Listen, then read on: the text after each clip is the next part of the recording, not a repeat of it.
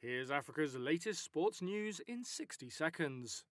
Ethiopia's Tamarat Tola crushed the competition to win the New York City Marathon on Sunday in a course record of 2 hours, 4 minutes and 58 seconds. In the women's race, Kenya's Helen Obiri produced an extraordinary final kick to outlast Letesenbet Gide by 6 seconds and cross the finish line first. Wydad Casablanca secured a 2-1 home victory over South Africa's Mamelodi Sundowns in the first leg of the inaugural African Football League final. The second leg of the 8-team knockout tournament takes place in Pretoria next Sunday. And finally, South Africa suffered a team record loss by 243 runs on Sunday against Cricket World Cup hosts India. But with a semi-final place already booked, coach Rob Walter said there'll be no panic in the camp.